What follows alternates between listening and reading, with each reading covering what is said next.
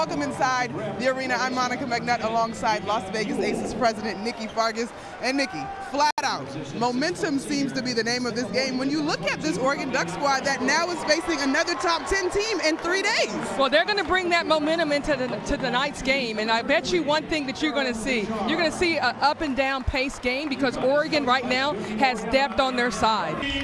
Thank you, Monica and Nikki. And indeed, on this Martin Luther King Day, we are also honoring Pat Summitt and her continued impact on women's basketball, both on and off the court. We all back Pat. That's Steph White. I'm Pam Ward. Now, this UConn team still in the top 10. No AZ Fudd, no Paige Beckers, and another blow today. Kristen Williams is not available. Yeah, this is a huge blow to UConn. Not only is Kristen Williams their leading scorer, she's their primary playmaker, and she has been sensational on the defensive end of the floor. UConn is really going to have to get more production by committee, but it's going to start with Avina Westbrook and Olivia Nelson-Ododa. And for Oregon, they have a full roster for the second straight game, and the big three are back. They have played 4 games together. They average almost 44 points combined. What this does for Kelly Graves, it puts the playmakers back on the floor offensively. It allows the role players to play their role, play inside of themselves. We're going to see a full complement today of the offensive playbook. And you're also going to see a great crowd. There's Niara Sabally getting ready to tip against Olivia Nelson-Ododa, and we are underway. Nika Mule back in the starting lineup. This is her making her 4th straight start. No Kristen Williams, so Avina Westbrook back in the starting lineup, and right away they attack inside to Caroline Ducharme, who has really blossomed with all of the other injuries. Well, we saw Oregon working on that play, defending it yesterday in practice, and really is a mismatch right there. Have to work really difficult, have to make it really difficult for her to get a touch. Oregon coming out 48 hours after a thrilling overtime win against Arizona, also in the top 10, trying to get those back-to-back upsets. Shot clock winding down, long 3. Good box out by Westbrook. Chase for the ball is taken by Parrish. And now on the other side, shot off the mark by Pau Pau.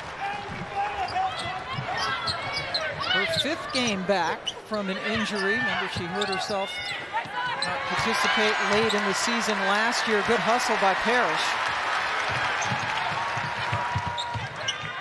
Shear, who has been running the point.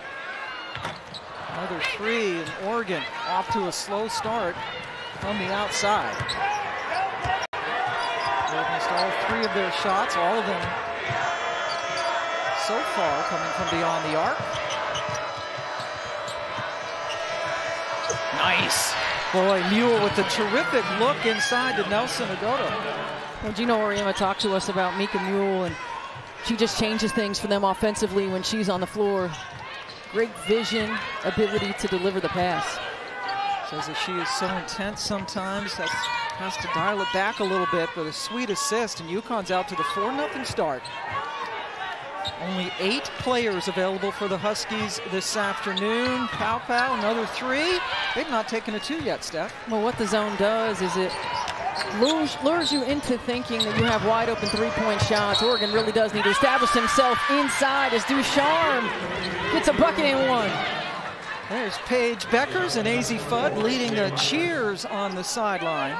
Great start for the Huskies. Yeah, it sure is. In transition, pushing when they have an opportunity. And what great confidence Caroline Ducharme is playing with. I mean, this is a player who, if Paige Beckers is on the floor, if AZ Fudd is on the floor, probably doesn't get a lot of minutes this season. She talked to us about being prepared for her opportunity, and she sure has taken advantage of it. In fact, Caroline Ducharme in her first 4 games scored 4 total points, all of them in 1 game. That was against the University of Minnesota. Only had 1 field goal then. And since then has come on averaging 16 points per game since Beckers got hurt. Shear saved it. You see how stagnant Oregon is offensively. They're not getting any paint touches. They need another 3. Nope, a long 2 taken as the shot clock expires, and Oregon now has gone almost 3 minutes into this game and has not yet scored a point. Westbrook, who is from Salem, Oregon, has a lot of people here, got it inside to Dorka Juhas, who got fouled. Gino Auriemma, who has had the most brilliant of careers with 11 national championships, and in his 37th season was talking to us today about the challenges. He says we have 4 players who can hit outside shots on this team, and 3 of them aren't playing. Yeah, that's a problem. Yeah. The game is about shot making. It certainly is a problem. But what they do have is they have a system that is an equal opportunity system. They have a system where anybody can be in any position on the floor. So when you don't have perimeter players, as they only have 3, their bigs can work around the perimeter because it's what they do every day. Juhas missed the second one, but a terrific rebound. Nelson Udata draws another foul.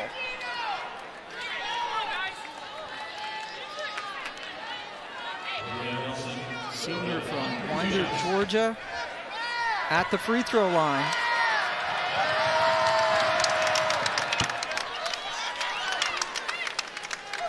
Kelly Graves, the head coach for this Oregon team. It's a big win against Arizona the other day. And was talking in practice when his team was going through it yesterday. He said, no, you got to run it at UConn pace. He thought they were a little bit too slow, and we have seen UConn coming out of the gates very quickly.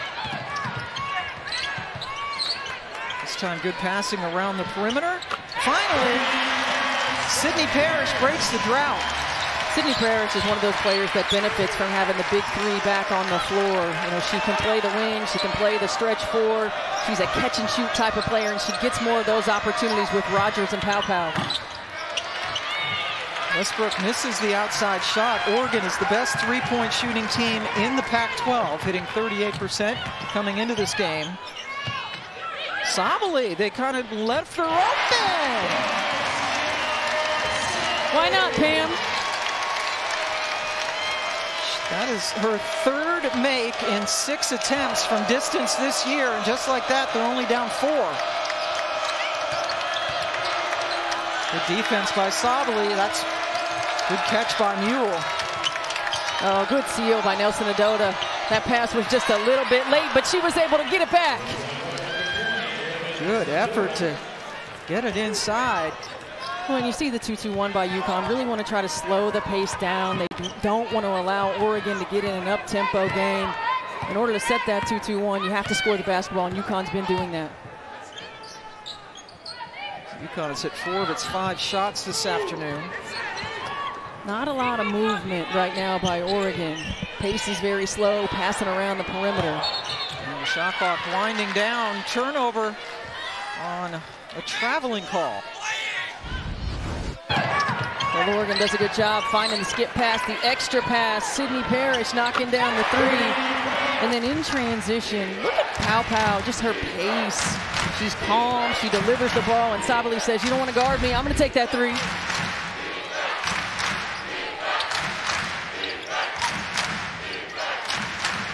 Ducharme, just a little bit too strong.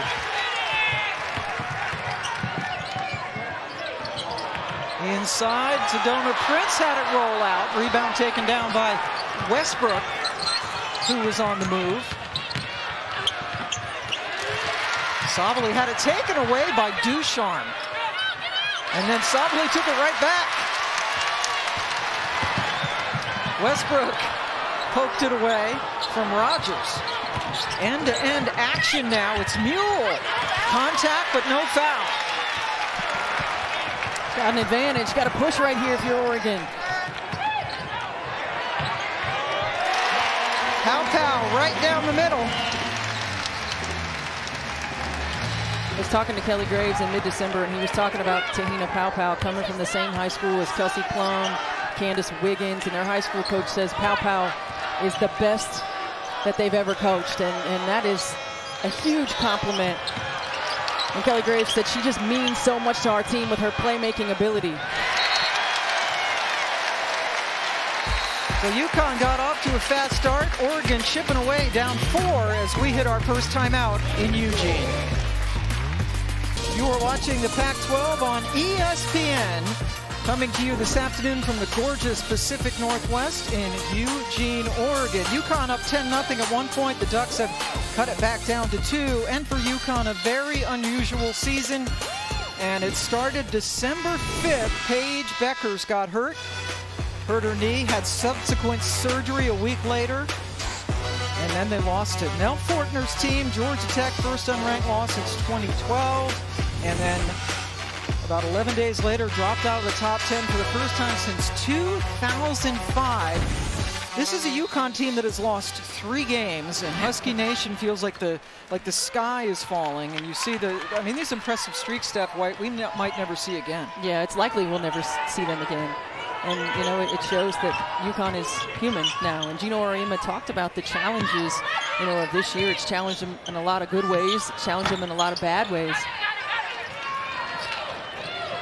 Powell with the miss. He also said that it should solidify to everyone why Paige Beckers should have been National Player of the Year last year. You say you take her out of our lineup, and he admits that they are not the same team, almost an ordinary team. Well, and you see the numbers right there, but you know, Auriemma talked about, you know, every good team has one player that really just pulls it together. And when you lose that one player, it makes you average. It makes you like everybody else. And he's absolutely right. Paige Beckers is that player for this team and for this program. Prince with the miss. We see some subs in for Oregon. Ducharme can't complete it. Number 22 in the bright yellow, Kylie Watson, sophomore from New Jersey. Oregon definitely with the depth advantage this afternoon. Powell with another miss. She has missed 4 of her 5 shots. Oregon just shooting 25% as a team, but still down 4. Sedona Prince with the one-handed rebound. Getting in front of Aaliyah Edwards. Number 3, who's come in for UConn, the Canadian. Wide open. Rogers with the miss. Again, she had the game-winning shot in the final half-second of overtime to beat Arizona on Saturday after she missed 10 of her first 11 shots in that game. Yes, she 1 for 10, took that out. And there you see Ducharme taking advantage of the mismatch inside. It's very difficult to have help side defense when the ball's in the middle of the floor, and UConn does such a good job of keeping the ball between the lane lines to make those post-entry passes. Boy, Nelson Dodo showing you that she is very handy as far as assists are concerned, averaging 3.5 per game as a post player. Good ball reversal, pow!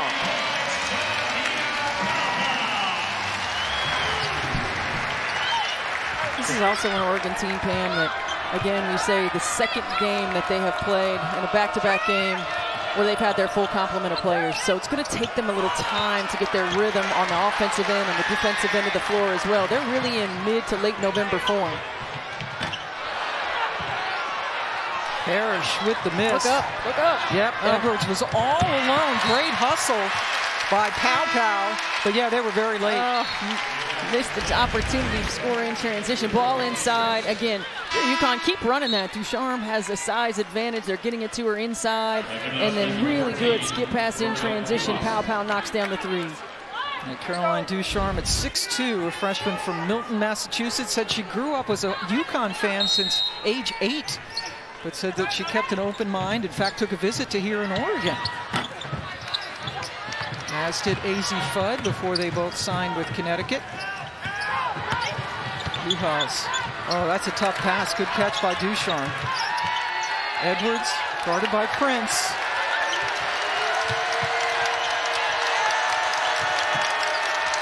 Now Westbrook, the kid from Salem, Oregon, wide left. And this is where you got to push on these long rebounds. Push. Oregon does such a good job of using drag screens in transition, but if they can flow into it, get UConn on the defensive. Powell, nice hesitation. Man, watching her on film, I mean, her ability to change speeds. She doesn't get too rushed. She uses her body, her head and shoulders, her eyes to fake. And an example of what Oregon is when she's not out on the floor. She has been invaluable since coming back from the injury. Westbrook. Duhas with the shot clock at 7. Rebound by Shania Pinto as Kelly Graves continues to substitute. And I'm going to look to get this last shot. Kelly Graves, they were working in the horns today, but at this point in the ball game, end of quarter, just give her an on-ball screen, let her go to work.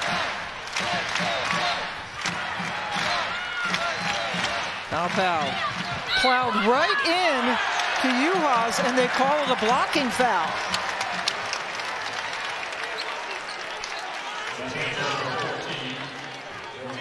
Look at Uhas, the transfer from Ohio State.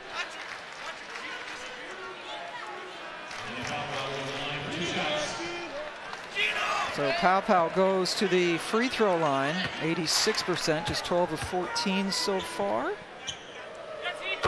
Thursday, how about a top 5 matchup in the ACC coming your way? Women's college basketball, Louisville and NC State. Come on, number 3 and number 4. Coverage starts at 7:30 Eastern on ESPN. Game available on the ESPN app. Pow delivering. And she's going to sit down. Kelly Graves going to give her an extra break as Shear comes in to close out the quarter. Oregon with the lead for the first time on a 7-0 run. UConn missed 11 of its last 12 shots to close out the quarter. They trail by 1.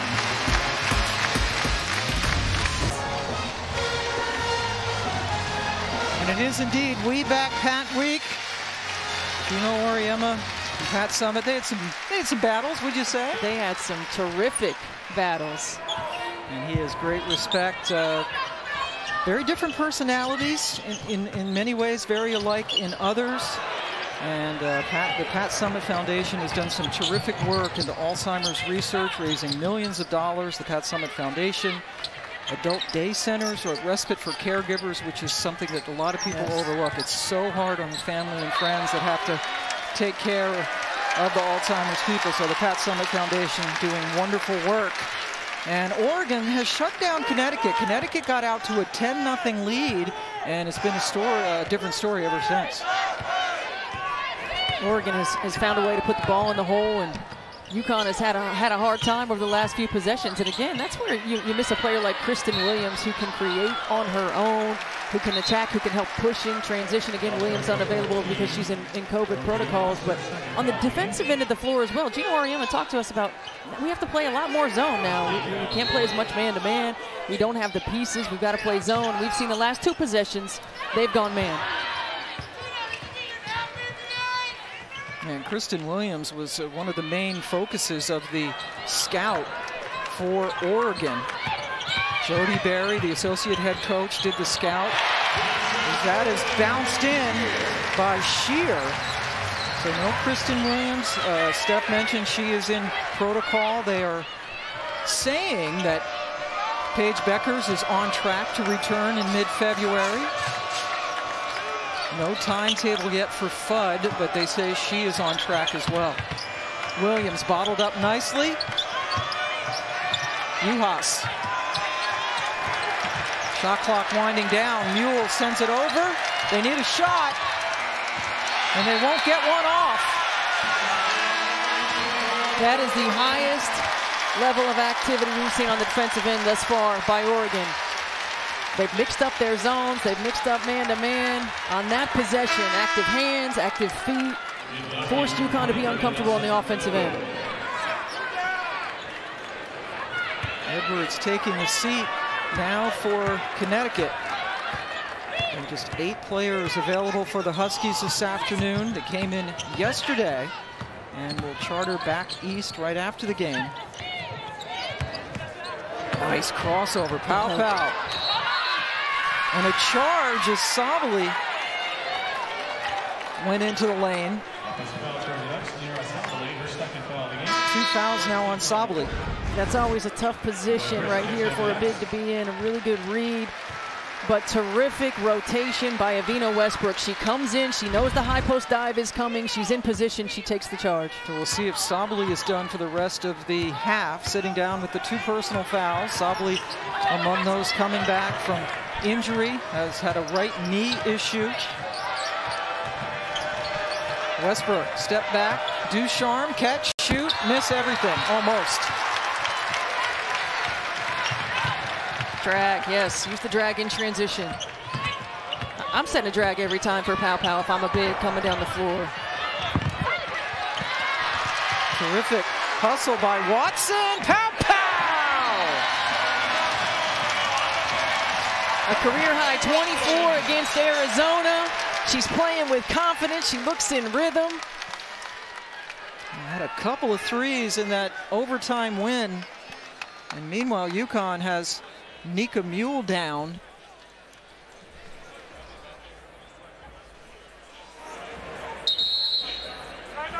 She is flexing her right wrist, as you see.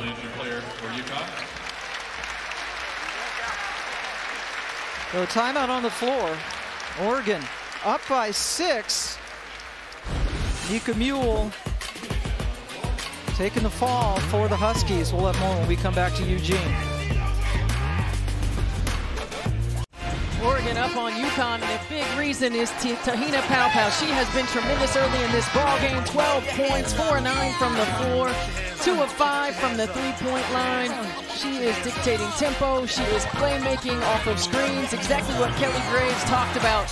Her ability to make plays for herself and others. It's great to see her back on the floor. Such an important component of this team. She told us that she feels she's at about 90%. You see, she is acquitting herself quite nicely already with 12 points, as Steph mentioned, coming off a career high against Arizona day before yesterday, in which she had 24. She's already halfway there.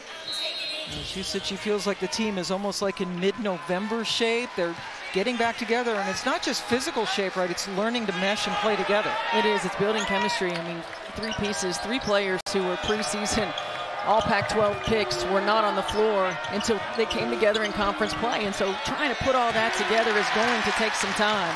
Meanwhile, the UConn offense continues to struggle. They have not hit a field goal since 2.5 minutes were left in the first quarter.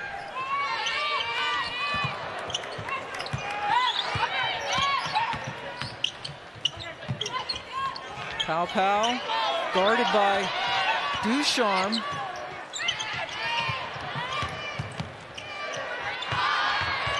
Good defense down low, but what an effort by Kylie Watson. That's a good confidence builder for Kylie Watson. She has struggled. Didn't even have a field goal attempt in 3 minutes against Arizona. And she was one of the players that UConn wasn't, actually would have been happy, right, especially to shoot from the outside, but she earned that 2 points. UConn's drought continues. Again, I think Oregon can go right into that on-ball screen, that drag in transition. Now you got a mismatch. You got to take advantage of it. You don't need that screen. Nope, Watson came up. Prince left open, buried it. Sedona Prince really started the rally in the fourth quarter against Arizona. Back to her natural position, playing around that high post. Oregon up 10.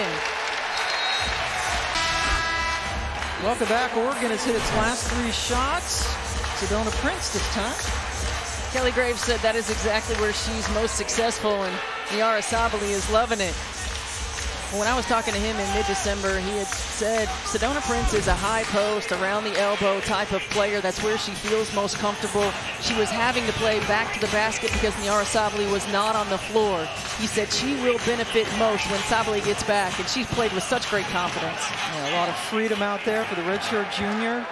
Started her career at Texas. You might recall she didn't play there after suffering a horrific leg injury for USA basketball, and UConn just can't get anything going.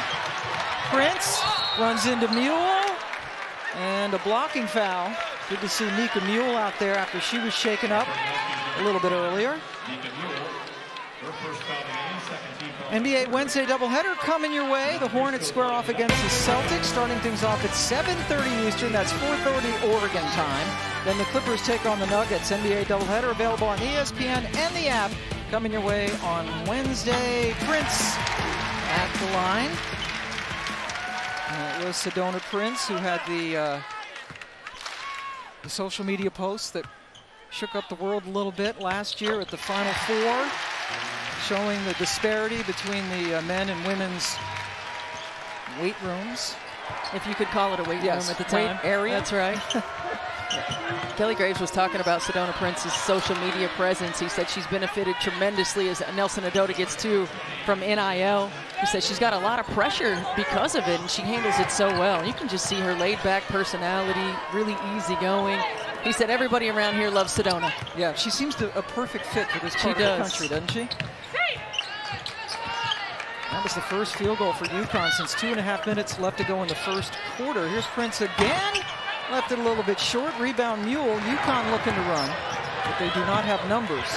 Lavina Westbrook's from Salem, Oregon. That's about midway between Eugene and Portland as you head north on I-5. She said she was going to have a lot of people here. It was really special. Going to be an emotional day playing back at home. Charm with the miss. Prince could box out, excuse me. She didn't even have to jump for that. No. Prince at 6'7". Oh, nice pass. And then a whistle underneath. Brenda Pantoja, Michael Price, and Infinity Robinson, excuse me, are officials this afternoon in Eugene. That was a personal foul called on Westbrook, her first.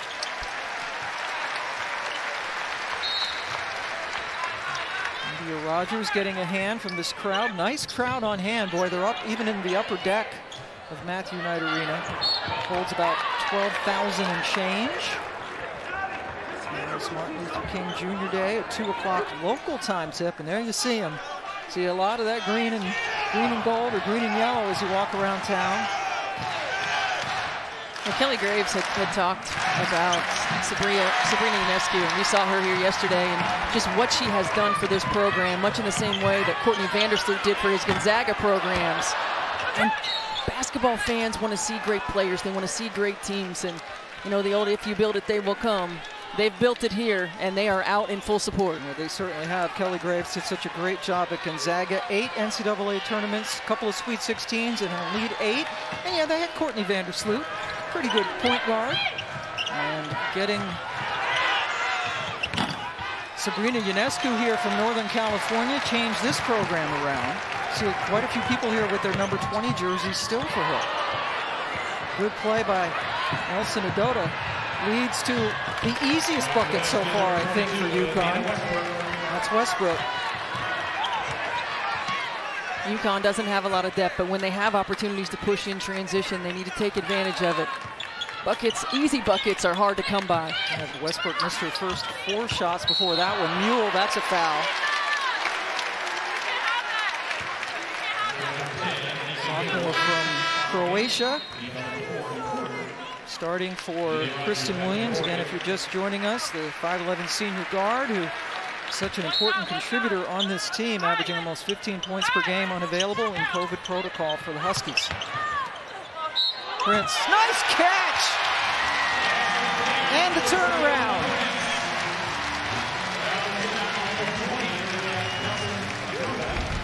Well, great patience on the out-of-bounds play. Option 1, 2, and 3 weren't there. Maddie Shear able to deliver to Sedona Prince.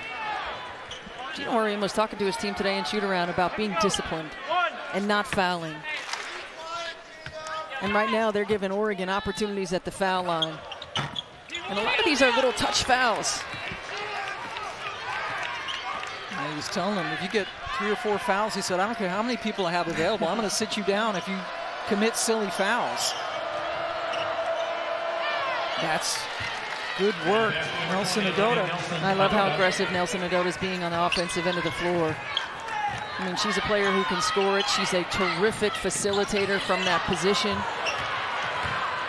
But they need her to put the ball in the hole. Yep, into double figures now with 10.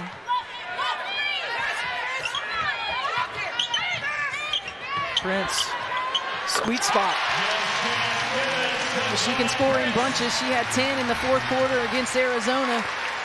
We're seeing her get active and play with confidence right now. Finished with 16, as you mentioned, 10 in that decisive 4th quarter on Saturday. They were down 17 in that game in the 3rd and came back to win in overtime.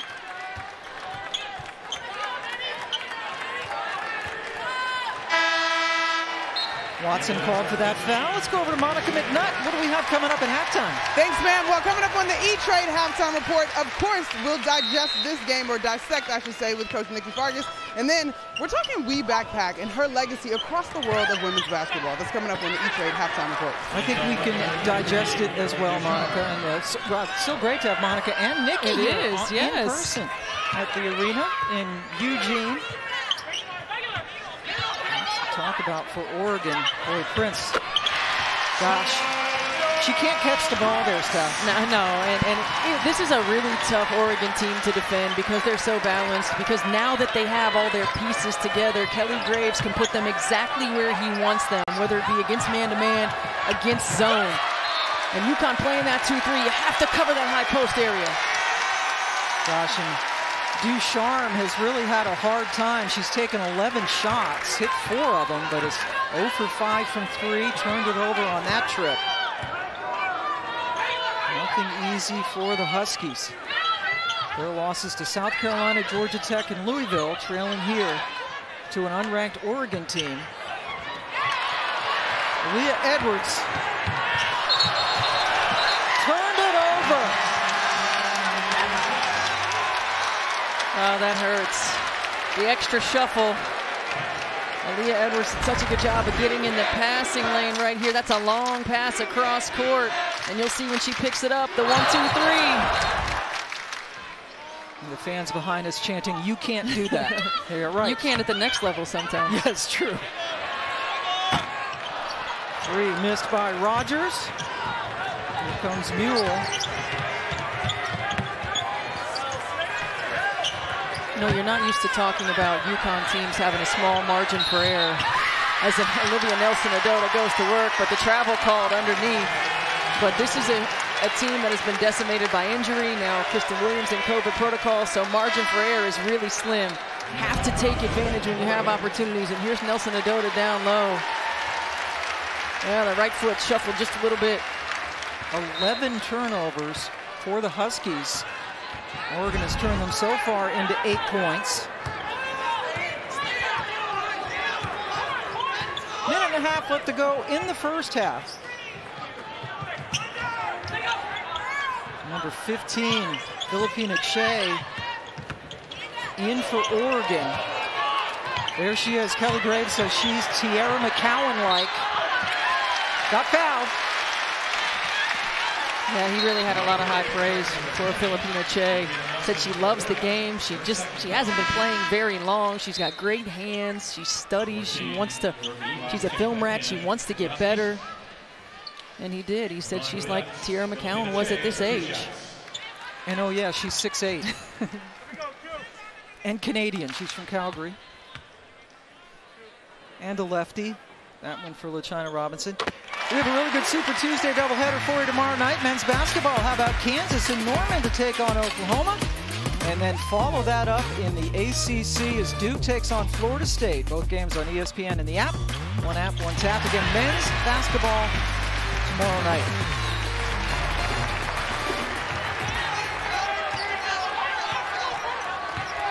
UConn led 10-0. Hard to believe right now, isn't it? Mule, nope. Not a lot of second chance opportunities either. Here's Pow Pow. Good ball fake. They lost Prince. Pam, Pow Pow's just so good. I mean, she just waits for things to develop. She doesn't get rushed. She pulled it out. She saw it before it happened. Prince just kept running. She's only a sophomore. Runner by Ducharme finally gets something to fall. Making that 6-0 run.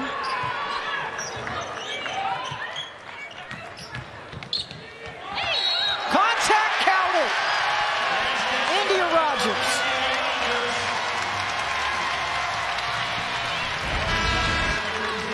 Another playmaker gets back on the floor. Rogers hangs, draws the contact, and finishes.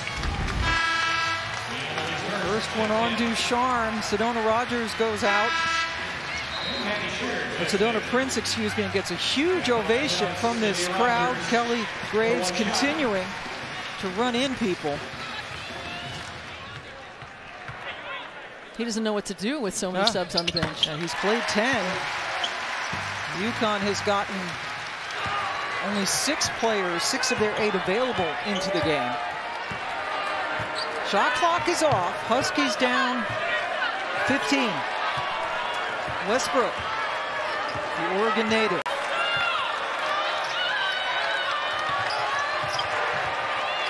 Inside, blocked by Shea. And the Oregon Ducks, after falling behind 10-0, outscore the Huskies 39-14 the rest of the half, and they take a chunky 15-point lead into the locker room. Welcome to Big Monday, presented by LinkedIn. And it was a big first half for Te-Hina Paopao, 12 points, and she and Sedona Prince, she also had 12 points. My goodness, Oregon leading UConn 39-24, while Oregon joined Georgia Tech as the second unranked team to beat UConn this season, something that hadn't happened in a decade. Even to lose once to an unranked team. Pam Ward along with former Wade Trophy winner Stephanie White. And boy, UConn shorthanded, just 8 players today. Kristen Williams unavailable in COVID protocol, got off to a great start, but things changed quickly. Yeah, they really did. They shot the ball very well the first part of that first quarter, and then they cooled off significantly. Just not enough offensive firepower in that first half for UConn. But Oregon got going. They started off cold, and they got going on the offensive end, and Te-Hina Paopao was one of the main reasons why. She single-handedly is controlling the ball game for Oregon. She started off by getting to the rim, knocking down a couple of threes. She is a playmaker for herself and for others, and what impresses me most right now is just her pace of the game. She doesn't get rushed. She dictates. She understands when, where, who, and how to get the basketball to her teammates. And we're going to watch this in transition. We're going to start it right here on a freeze. And as we roll it, check out Paopao looking over her shoulder. She sees Sedona Prince. Freeze it right here. 1 defender, 2 defender, and then right here, Sedona Prince running the floor. Watching how Paopao stops. She engages those defenders. She has an eye on Prince. She waits for just the right time to deliver the pass. Gets Sedona Prince an easy 2. Yeah, Te-Hina Paopao showing how special she is. Ducharme and Nelson Ododa doing most of the work for UConn, who did not hit a 3 in the first half. UConn 0 for 8 from distance. And Paopao, in addition to the 12 points, also has 6 rebounds, which is only 3 off of her career high. Coming back from an injury, reason to smile, and Gino Auriemma knowing that this was going to be a tough out for them. Remember the last time they played? It was in Stores, and Connecticut lost that game 74-56. It was 2 years ago, their worst loss ever at Gampel. Well, a lot of firsts, yeah, you know, for Gino Auriemma and for UConn, you know, over the course of the last couple of years, and we saw the numbers right there. It's going to be really important for the Huskies to establish themselves with some high percentage shots. Look at them to attack that high post of the zone. Ducharme trying to get it inside. Nelson Ododa, good pass and a nice result for Juhas, who gets the bucket. That is her first field goal. Only took 2 shots in the first half.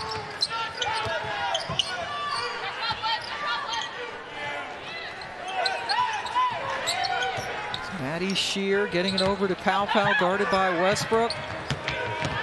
The drive, nice block, and the big primal scream from Nelson Ododa. Nelson Ododa coming off a game where she had a career high 8 blocks. And boy, she sends a message right there. Don't bring this in here. Averaging over 2 blocks a game. Yep, career high 8 blocks and 5 steals in their last game against Xavier, but everything's going well for Paopao. Sometimes you have it like that, Pam. Sometimes you do. I loved her energy yesterday in practice. She was vocal, you know, she was active, and that is a good sign for UConn. Avina Westbrook has got to be more assertive on the offensive end of the floor. Yeah, absolutely. That's the first 3 made by the Huskies this afternoon. Just 2 points for Avina in the first half. Well, Avina Westbrook has the experience. She understands what it takes. Remember early in the season, Rebecca Lobo was calling on Avina Westbrook to be that scorer when Paige Beckers went out with injury, and she's been inconsistent offensively. And Ducharme with the 2. Yeah, Caroline Ducharme, the freshman from Massachusetts. As you take a look at Paige Beckers and AZ Fudd sitting side by side on the bench, there's so much talent on the bench, so many points sitting there. Paopao, a little bit too strong. Good rebound, Juhas. Dodge one right there. She's hit 3 threes. I wouldn't be going under any screens. Prince going to check in at the next whistle for Oregon.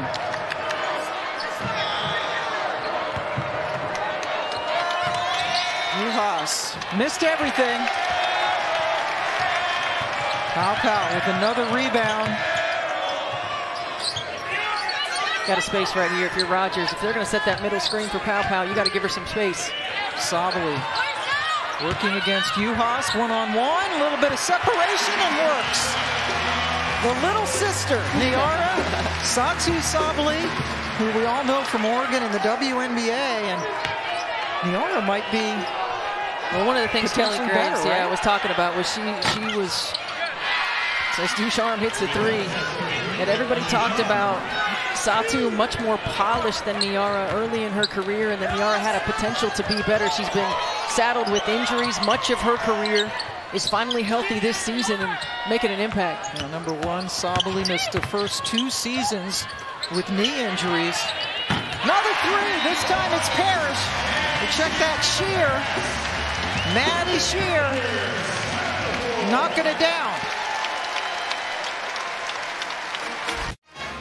Oregon leading UConn 47-34, and they're grabbing money here in Matthew Knight Arena. Are you kidding me? I don't know what this is, but I love it. How much do you think you could grab there, Pam? About $4 probably. Well, Oregon has certainly been money from the three-point line. 6 3-point shots on the day. UConn started in a zone. Oregon struggled the first few possessions, but boy, they found it. 6 of those threes, 4 of them in the first half, and Tahina Pow has 3 of them. She has been lighting it up. They're finding it all over the floor. And the thing that I like most about Oregon is they struggled early, but they stayed within their offensive system. They stayed within their offensive flow. They were stagnant. Once they started moving more, started passing around the perimeter, getting paint touches as well, it started opening up, and they were knocking them down. Best 3-point shooting team in the Pac-12. Starting to come alive. Playing defense. Sabali forced that bobble. And then Prince and Sabali ganged up on Nelson Adota. Sedona Prince back in the game. She was the first one out of the locker room, no surprise, right? When they came back for the second half, all energy, gave us a nice big smile over here when she came out ready to play. Good first half. It's Michael Price a pat on the back.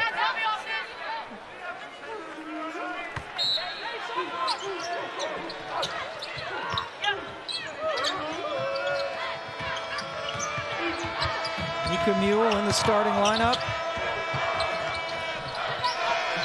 Here's Ducharme. Offensive rebound by Westbrook gives him a fresh 20. Juhas left open, did not get the bounce. Rebound, no, goes right back to her for the follow.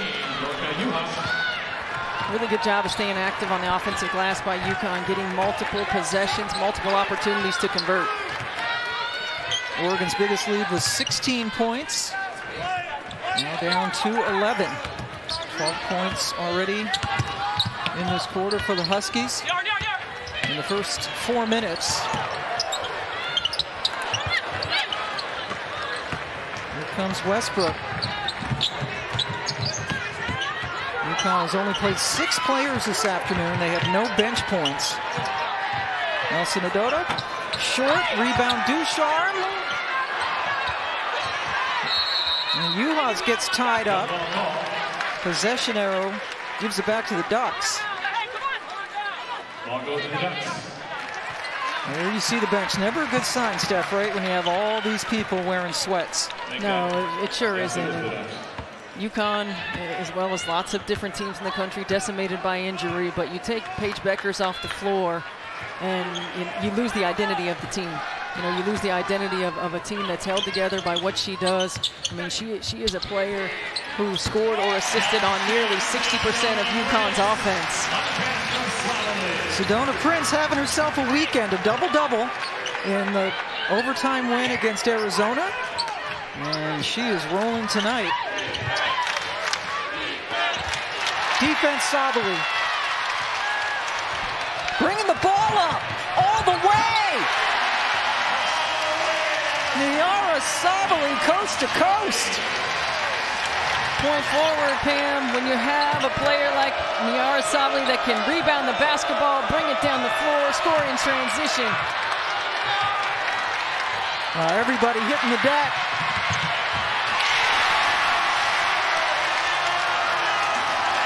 India Rogers, they're on their feet.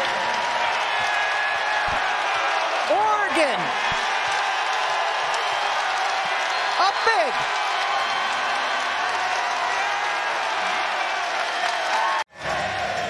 Welcome back. The Oregon Duck and all the other Ducks are having a great time as they lead UConn 53-36. Niara Sabli showing she's one special player. Yeah, she sure is.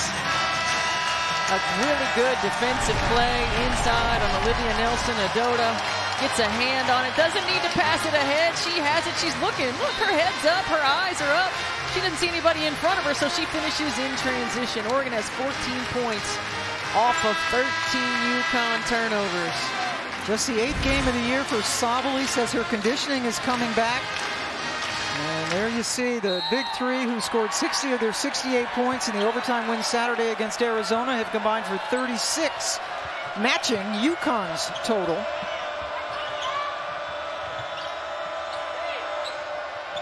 Edwards in the game. Still no bench points for the Huskies. Westbrook got fouled by Shear.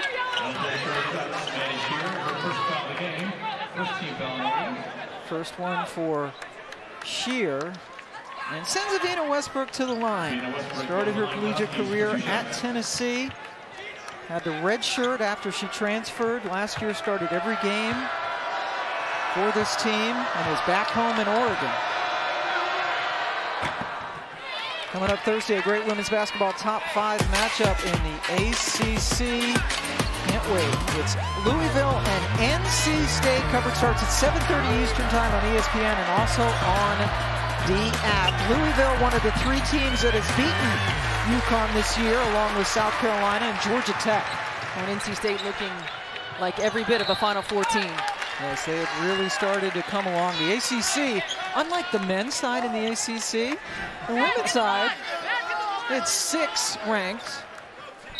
Virginia Tech should be in there.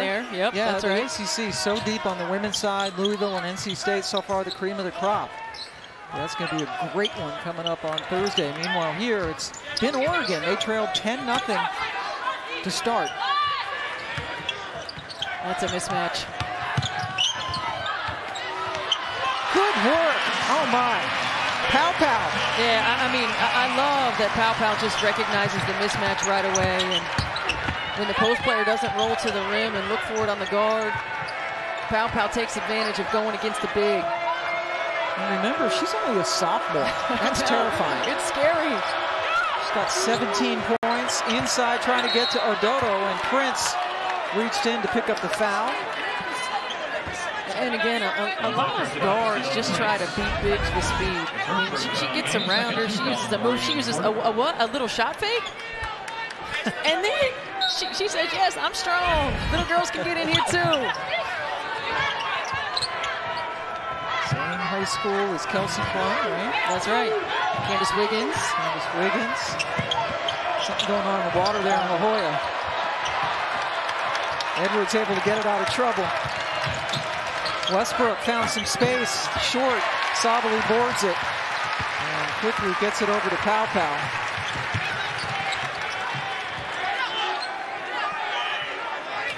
See why this team is ranked 10th in the preseason.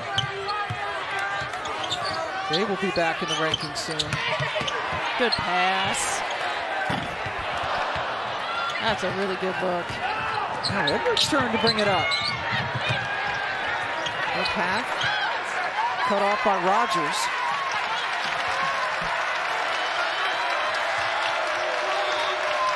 Oh, they have been missing Olivia Nelson-Adota all night long. If you get it to her 2 seconds or 1 second before that, she's got to lay up uncontested. Said she had to work for that one. Nice finish. She's been sealing, she's been open, but the ball has not been delivered on time. India Rogers. But she was excited to play this game to get Oregon back into the national discussion. And when people see this score, if it holds up, they will be there. Another turnover. Shear has played some point this year for Oregon, so helps bring it up. It's been the Pow Pow show. She got clobbered on the way to the bucket.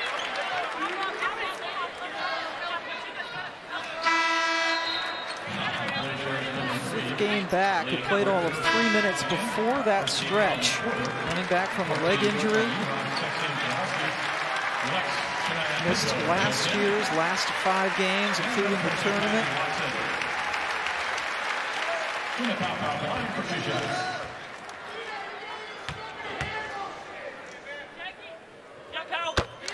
Powell now 3 for 3 at the line as we see the bodies coming in for Oregon, and this is the production that is lost. Williams in COVID protocol. Paige Beckers only playing the first 6 games, got hurt against Notre Dame, and AZ Fudd 4 games. And how tough, I know you hurt your foot in the national championship game when Purdue beat Duke. How tough must this be to sit and watch? It's hard. I mean, it really is.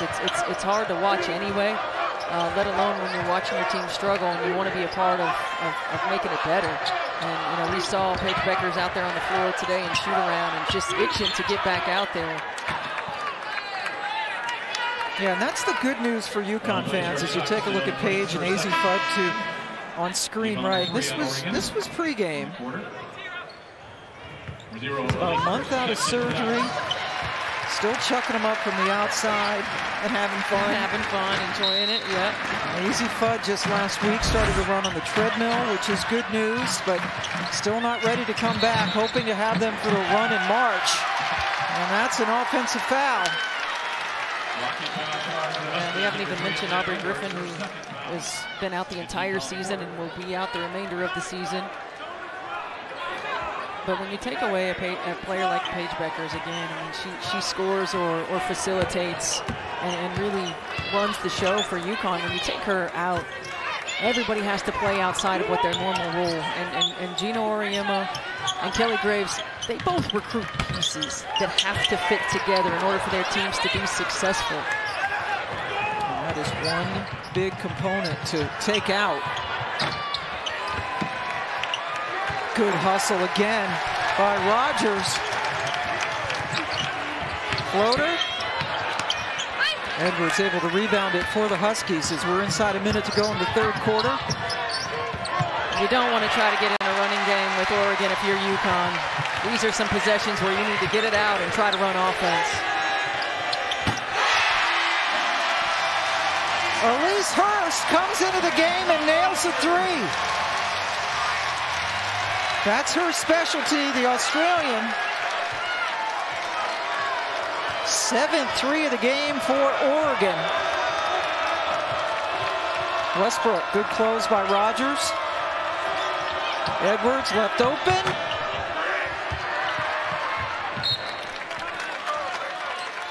Evina Westbrook just looks timid to me. Not aggressive with the ball. She comes off of an on-ball screen, picks it up after one dribble. I mean, she's a player that UConn needs to be assertive and aggressive on the offensive end of the floor. You know, she has struggled, and she's been inconsistent and been up and down. And they need her to step up. Yeah, especially now, right? Where we just showed you all the production sitting on the bench, injured or ill for UConn. Shot clock's off inside 10 seconds. Westbrook. Got it. Much needed for Evina Westbrook to close out the third quarter, but UConn outscored by 6 in that quarter. It's a big 62-41 lead for the Ducks. Can shoot, because she had missed, what, 10 of 11 before that one? Yes, she had. And look at the last 4. Yep. Finally healthy. Look out for the Ducks. And what a big confidence booster. I mean, this is a team that talks about being back in the national conversation. Kelly Graves, when I was talking to him in mid-December, he said, watch out for us in February, March. If we can put ourselves in position to get into the NCAA tournament, we will be a tough out.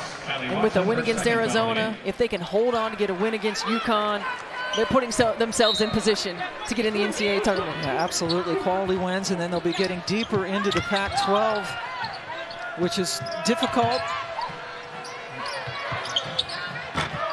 Still no bench points for the Huskies. Rebound taken down by Kylie Watson. Oregon still has to play Stanford. They will play just once. Lost to them earlier this month, so they got them again. Very different Oregon team, though, will be playing Stanford when they have the rematch. Nice look. Sabally to Pinto. One thing Kelly Graves said about Yara Sabally is that you can't ever guard her with one person.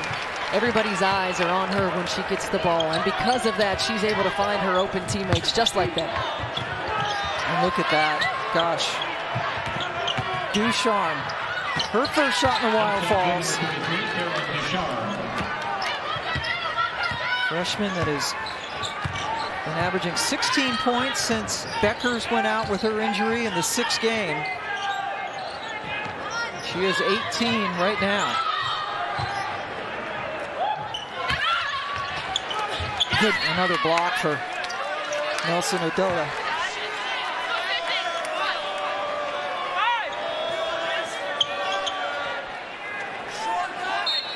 That is her second block of the afternoon.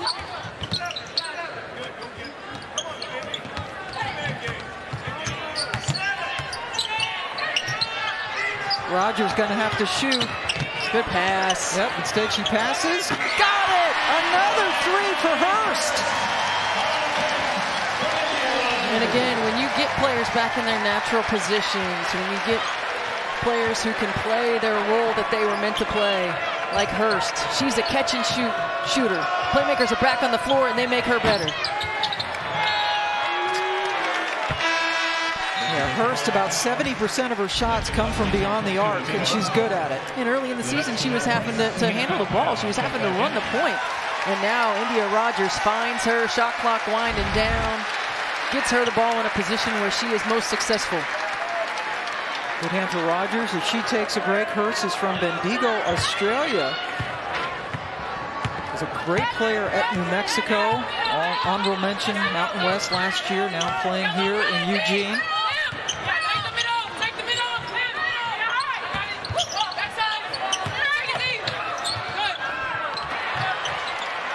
Boy, a lot of passes on that possession. Hurst, that time, has a go over. Gets the big smile. You gonna get that? Well, you know I would, but you have to put it on. Yeah, that's true. Have to get unwired and everything. They might have to get that after the game when they bring the basket down. Yeah, Billy Graves said he's gonna do it. He's like, I got it for you. Oh, first try. Now, if that would have gone in the basket, this place would have exploded, right? MVP. He's got some skills. And the student section behind us starts yelling MVP for Coach Graves. Big smiles for everyone. Up 24? You said that like you were questioning the massive. I have no idea. They're up a lot. It's a chunky lead for the Ducks. Nelson Ododa still working hard, held by Prince. And Nelson Ododa has been impressive. I mean, she's been aggressive on the offensive end. We know she's a terrific facilitator. But she's being vocal as well. I mean, she's being vocal in the huddles. 6 assists to go along with her 12 points. And again, they missed like the timing of when she gets the basketball is so important. It doesn't have to be that difficult, but that is a heck of a play. If you can get a big the ball when they're open, it makes their life so much easier. Right here, though, heck of a move on the baseline. Strong finish on the reverse. And that's 4 fouls now on Prince, who sits down. Coach Graves talking to her before she does.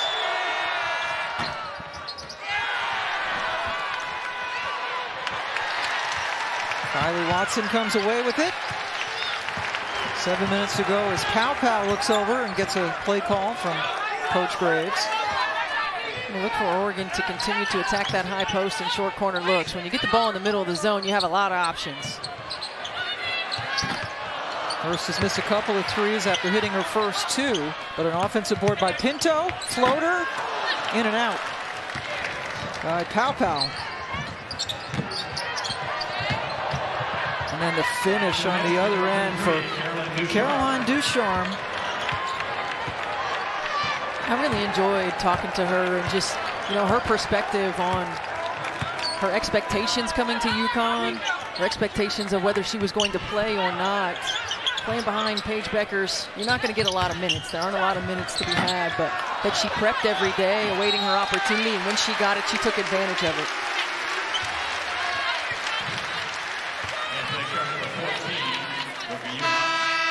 So the UConn Huskies lost to Georgia Tech earlier this year when Georgia Tech was unranked. They've not lost to more than one unranked team since way back in 03-04.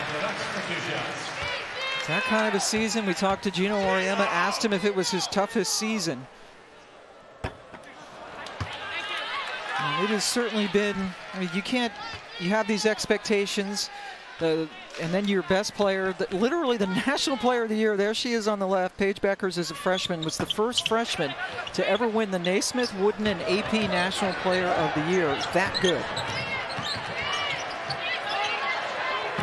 Yeah, and Gino Auriemma talked to us about, you know, you lose a player like Paige Bueckers, and again, you take that player off of any team and what it does to your team, the expectations of UConn fans and the schedule being what it is.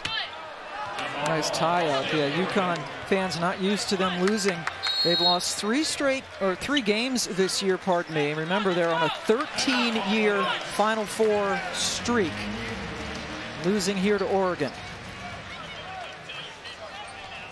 Welcome back to Eugene, Oregon, as we honor Pat Summitt and her continued impact on women's basketball, both on and off the court. We back Pat, Pam Ward, along with Steph White, and we both had the honor of knowing Pat Summitt and some of your special memories. Yeah, you know, one of the most special memories I have of Pat was when I was working in broadcasting, one of the very first games that I called, and I had emailed Debbie Jennings, and I said, hey, Debbie, I'd love to get a hold of Pat and talk to her before I come down. Don't want to have to bother her at shoot-around. She's like, sure, here's her cell phone. I mean, she gave me Pat Summitt's cell phone number. Yeah. I called Pat. She was so gracious with her time. She talked for like 30, 40 minutes, you know, asking me how I was, how things were going, not just about her team. Then we go down, and in shoot-around, she invites us into film session, right? I mean, Pat Summitt paved the way, opened the door, grew the game of basketball because of her willingness to be open, because of her willingness to invite media in, to see behind the scenes, to connect with an audience in a way that most coaches wouldn't and most coaches don't. And it was such a special moment for me. I remember saying at that moment, I want to be that kind of coach. I want to be that kind of coach. Yeah. To be that gracious and setting such a high bar, and as people know, as the game grew, she would play anybody. Yep. Because she would go out to Stanford, up to Connecticut, getting that great rivalry going, to get the game on national television. Our former colleague Carol Stiff certainly was a major component of getting those matchups, and Pat was the most humble superstar you'd ever want to meet. Yes, she sure was. You know, as a player and as a young person, you know, being recruited as a high school athlete, whenever Pat Summitt was in the gym, you couldn't help but want to impress her. Yeah. And she owned every room she walked into with those steely blue eyes, but couldn't be more kind. As Sabally, tough turnaround. And then, boy, Sabally hit the deck hard. Niara Sabally is shaken up behind the play. Mule misses on the other end, but the concern now is with Sabally.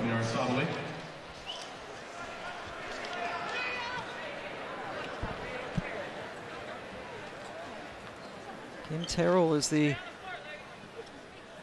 athletic trainer as it gets dead quiet here at Matthew Knight Arena.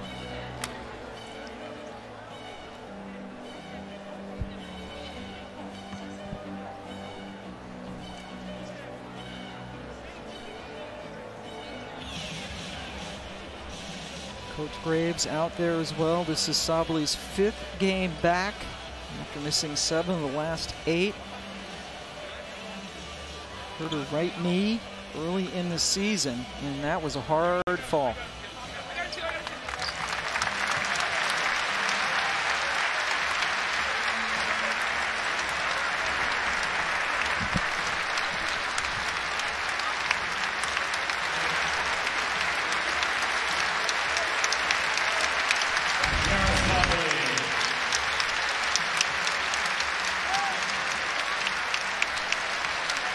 Oh yeah, Maddie Shear came right into Sabali's leg. You know, there's... Oh. You hate to see that. She was talking to us about how much work she's been putting into all of her rehab, pre, post practices. And that's the problematic right knee that appeared to take the brunt of that, and she is helped back into the dressing room. A couple of ACLs that wiped out her first 2 years here in Oregon before she was finally able to play. And that's put a damper on what has been a very celebratory afternoon for Oregon.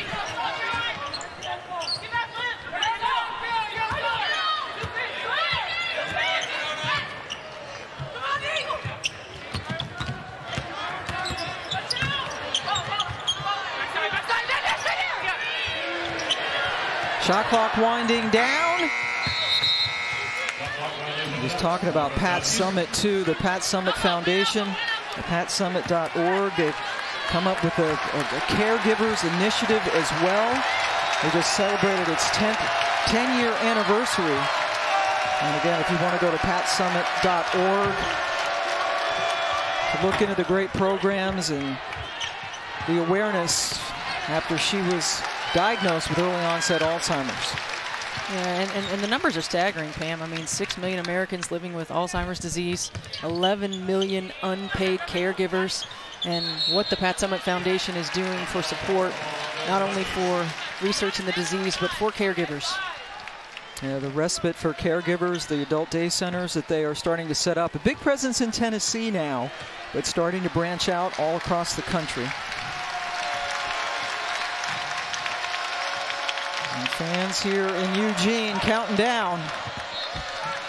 Prince knocks it out of bounds. Remember, this would be not a bad 48-hour stretch, right? You beat Arizona, who's in the top 10, and then you're thumping UConn. Yeah, there's no question. I mean, and just the confidence that this team is building, you know, getting players back on the floor and playing well together. I mean, it's not easy. You look back at some of the losses that they had in November and December, to be where they are now and to know that their best basketball is ahead of them. Boy, Westbrook with a terrific pass to Ducharme. And Coach Auriemma said he'd love to run with this team, but obviously, well, not so obviously perhaps, but could not do that because of the just 8 players available, and they've only played 6.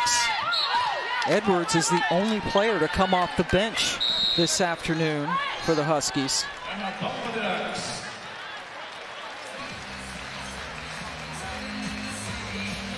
Super Wildcard Weekend capped off tonight. You know, there's Monday Night Football playoff stuff on ESPN ABC and ESPN Plus. Kyler Murray and the Cardinals taking on Matthew Stafford and the Rams at 8 Eastern, 5 Pacific. There's a mega cast coverage with Peyton and Eli right here on ESPN2 and ESPN Plus, Between the Lines on ESPN Plus, and the ESPN Deportes Spanish language version. We got it covered, and here's the comparison. Matthew Stafford is not in Detroit anymore.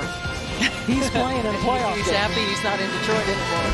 With all due respect, those long-suffering Lions fans, bless your heart, but that's going to be a great matchup coming up tonight. That's exciting, right? We got playoff football on Monday night. It is exciting. Who you got, Pam? I'm going to go with the fighting Matthew Stafford's. You are, yeah. That's probably a good choice. Arizona seems to have hit a little downfall the latter half of this season. It's a little early. They're no Tennessee Titans, right? No, they're not. Nashville excited about them. Sure are. Can't connect with Edwards. Ducharme getting so much experience, and now some pressure from UConn.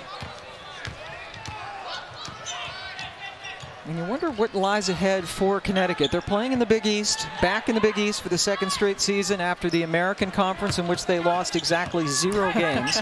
They were 139-0. Yeah. And off to a similar start in the Big East. Watson with the follow.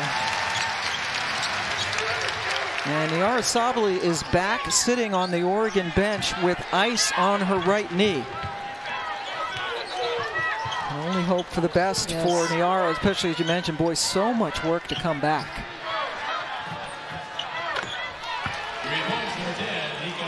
Nika Mule gets the three-pointer, her first points of the game. Well, I think this is, you mentioned what happens next for UConn. I mean, this is a UConn team as Pow Pow knocks in another three. It has opportunity in conference play to build some confidence with some of their other pieces, get Kristen Williams back. Of course, have a matchup early February with Tennessee. And before that, they play South Carolina for the second time this year, and that will be in Columbia. They played them earlier this year in the Bahamas and lost by 16. And there's Gino. 2007, that was the Sylvia Fowles, Simone Augustus era, right? Yes, that's right. When they beat them, I believe that might have been out in Fresno. Might have been there. That was... And again, Husky fans aren't used to losing, much less by scores like this. But they're hoping to get Paige Beckers back in mid-February. Well, what a jolt that would be. I mean, if you can get Paige Beckers back, if she can, work her way to being healthy, to being confident, getting on the floor. And Easy Fudd, the #1 recruit, like Paige was the year before. Nadota's played a really good game. She has. She's been solid. She's been aggressive. She's been a great leader. Yeah, and she doesn't care that they're down 20. She's still working hard. And that's one thing with UConn. They're perennially great condition. They're going to play hard from whistle to whistle. When you go to practices, if you're ever fortunate enough to go, the paces that his staff and Gino puts him through is very impressive. It is, and he was even talking today in shoot-around about how hard you have to cut, how quickly you have to move. I mean, there's a pace with which you have to do everything in order to be successful, and he holds him to that standard. And the precision under which and the excellence that has been part of his career. In a minute. Left to go now in this game. Sports Center is coming up next. They will get you ready for playoff football. Beware the Ducks, right? This is not, they're going to go to 10-5 on the year. Hope that Sabali will be okay. They play at Washington State later. Still have that rematch against Arizona. Yes. Got a little chippy here on Saturday. Sure did. That rematch will be an electric atmosphere. February 4th in Tucson. Oregon coming back from a double-digit deficit in the third quarter to win in overtime on Saturday, and then you cap it off with an MLK Day victory over UConn. Huskies going to get back on the charter, go back east. Nice, Ducharme getting it into Edwards. Those are the first bench points for Connecticut today. And it happened with about 25 seconds left to go.